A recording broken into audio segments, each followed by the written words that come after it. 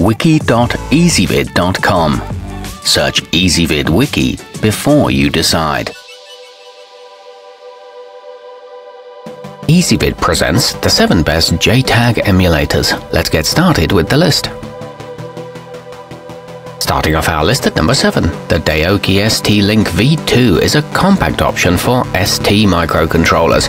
It operates on a 5-volt power supply and is compatible with the ST Visual developed software for STM8 chips and Atolic TrueStudio for STM32 controllers, as well as other non-native applications. It's a reliable model for its price and supports automatic firmware updates, but it is only suitable for a few microchips.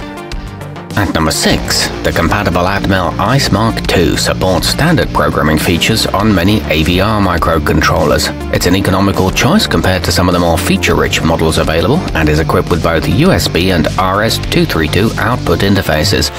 It includes multiple input adapters and is lightweight and easy to carry around. However, it's not the most powerful AVR debugger. Coming in at number 5 on our list, the Segger J-Link EDU can perform most basic debugging features like stepping, adding breakpoints, inspecting control registers, and executing code blocks. It supports a broad range of processors, including ARM and Renesas RX chips. It's cheaper than many other models and was built as a tool for educational use, but its download speeds can be slow. Our newest choices can only be seen at wiki.ezvid.com. Go there now and search for JTAG Emulators, or simply click beneath this video. At number 4, the Blackhawk USB 200 is an XDS200 class debugger made for compatible microprocessors from Texas Instruments. It provides a great balance between price and power compared to other XDS classes, and works within the Code Composer Studio development environment. It outperforms the XDS 100 and is compact and easy to install. However, it is slower than newer series models. Nearing the top of our list at number 3, the sleek and lightweight microchip atmel-ice is a powerful model from a series designed specifically to troubleshoot AVR microcontrollers, but it also works well on select ARM Cortex chips. It supports the addition of up to 128 software breakpoints. It's got both SAM and AVR ports and lights to indicate its status. It's compatible with multiple processors.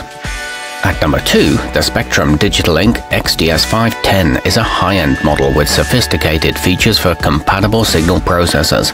It performs significantly better on throughput and interactive tests on select ARM Cortex and TMS320 chips than its predecessors. It supports embedded trace buffer and boasts very fast load processing times. However, it is more expensive than low-end models.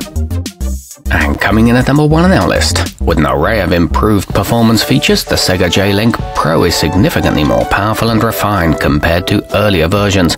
Improvements include increased processing power and peak download speeds of up to 3 megabytes per second. It's got lots of memory for future updates and a built-in Ethernet port, along with an unlimited breakpoints feature. Our newest choices can only be seen at wiki.ezvid.com. Go there now and search for JTAG Emulators, or simply click beneath this video.